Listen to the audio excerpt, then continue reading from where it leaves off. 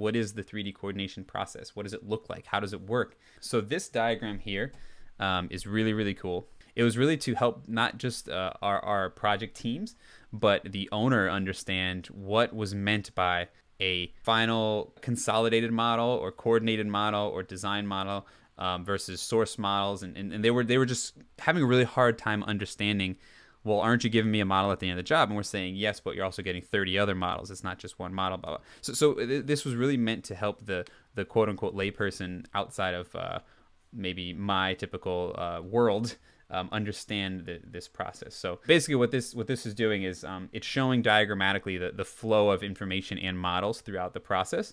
And then there's just a narrative for each of those steps with a little schedule on the bottom.